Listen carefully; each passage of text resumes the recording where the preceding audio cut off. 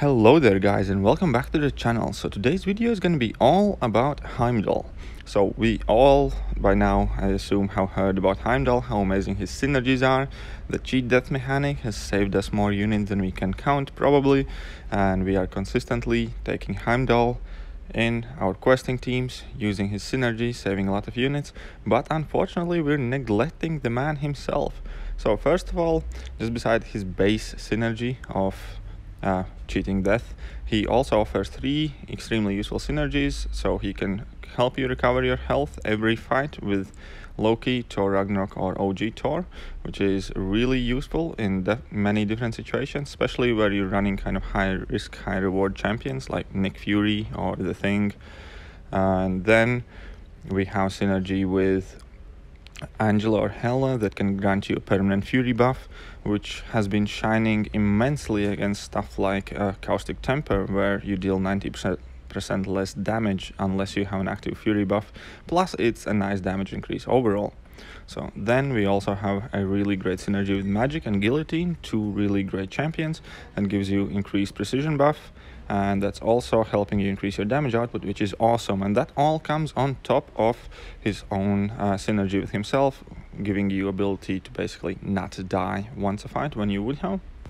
However, despite how awesome his synergies are, most of us are kind of ignoring what this awesome stud muffin of a man can do by himself. And that is largely due to his slightly lackluster damage. Even though the damage isn't all that bad in longer fights once you ramp him up, there are quite a few ways Heimdall can increase his damage output, and I'm going to be explaining that in the video. However, the main thing he brings to the table is his permanent True Strike. Permanent True Strike, easily accessible via any of your special attacks, does not go away up until such point you get hit, is extremely amazing and useful, just because True Strike mechanic is becoming more and more useful in the game overall. So later on in this video I'm going to talk a bit more about True Strike and where it comes in handy, and why Heimdall is an excellent champion to choose as your True Strike option. But before that, we're going to briefly go over his main abilities and how he can ramp up his damage. So we all know that he basically generates his Fury charges by striking opponent or hitting opponent's block, and once you reach 100 you activate Fury on yourself. And in a similar fashion, once you get hit or get hit in a block, you generate armor up charges, and once they reach 100 you activate an armor up buff on yourself. So first of all, with armor up buff gives you a great Havoc matchup, because only thing you have to do is take a few hits in a block, you're going to have an active armor up buff on demand basically, and you're going to be able to bypass his plasma detonation damage. But that's just a small piece of kind of side utility. Let's talk about how he can ramp up his damage even further. And that is number 1, why his heavy attack. His heavy attack can basically give you ability to lock in one of his temporary buffs and change them to permanent one. So whether you choose that to be precision activates basically whenever you activate a True Strike buff on yourself, you get a precision buff. So for most of the fights you're only going to get 1 precision, and then as you strike opponent you're going to be generating Fury buffs. You can lock those in place. And his level 3 access incredibly awesome aptitude buff, which increases potency of all your buffs by 50%. That's right, 50% is nothing to sleep on. So it took us 253 hits to take down that Winter Soldier, but that was mainly due to me not locking these buffs in correctly. First thing we want to do is we want to lock in precision buff, which is what I did in this fight. Then we basically want to lock in at least 3 aptitude buffs by level 3 if the fight is longer. If not, then obviously you're just going to lock in your Fury buffs.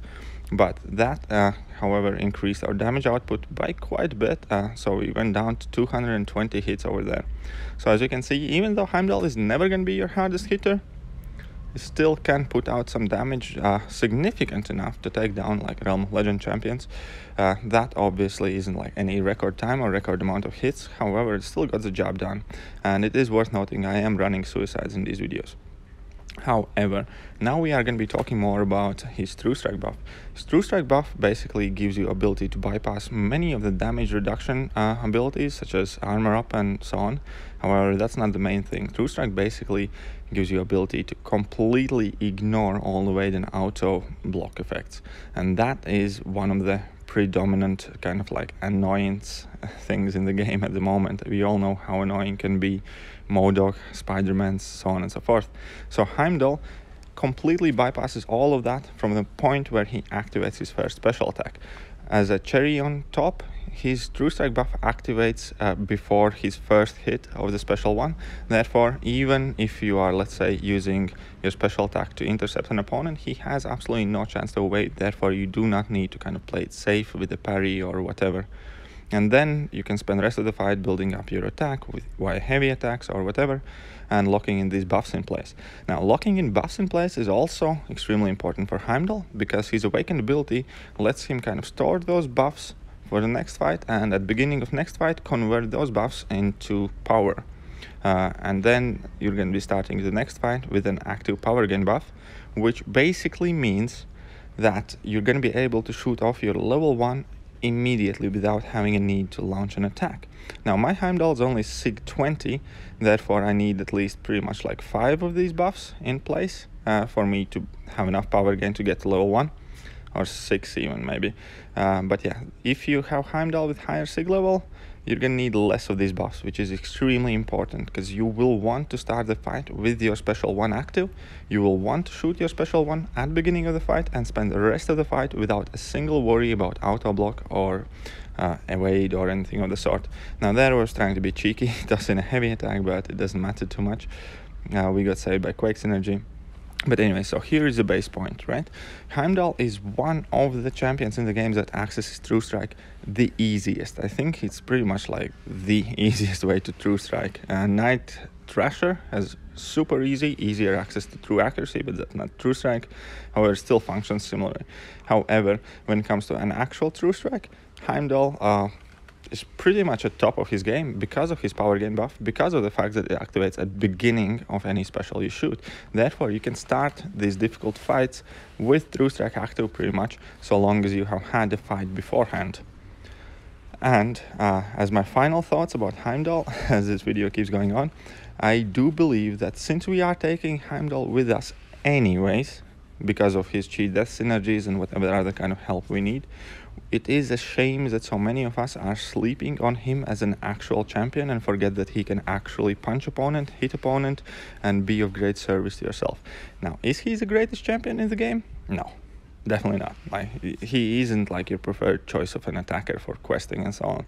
Because, yeah, his damage could be better, he has no immunities, he has a fair amount of inherent weaknesses. However, is he still useful and better than vast majority of the champions in game? Definitely. Now, if we combine that with the fact that he's always there anyways, I don't see any reason why most of us should not actually try and invest in this character, take him up as a 5-star to rank 4, let's say. Yes, tier 2 alphas are still important, but I think the fact that you will have another champion that you can actually use and normally bring with you is definitely worth the effort. I am, for one, strongly considering taking my Heimdall to rank 2 just because of how often I take him in quests with me. Now, granted, I have a few champions I want to rank beforehand, but will he be going up eventually as a 6-star to rank 2?